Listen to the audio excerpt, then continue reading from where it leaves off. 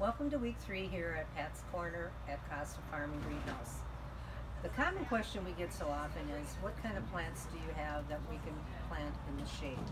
So this week we're featuring our Made in the Shade container, and these are all shade plants. So again, we start with our soil, and typically we use this much soil to start out with. So we're going to put our coleus in for the thriller, which goes in the center of the pot. And then we have our vinca vine, which goes in the front, which is our spiller. We have a little bit of alyssa in here, which is our filler that goes in there. And then we have our charmed wine, which is a beautiful plant, which is a filler. So that's what it's going to look like once you plant it.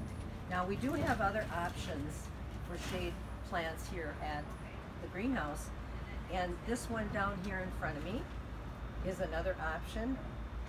We're not going to feature it this week, but just to show you that we do have other options. So come on and see us. We'll help you with your shade, and see you next week when we talk about herbs.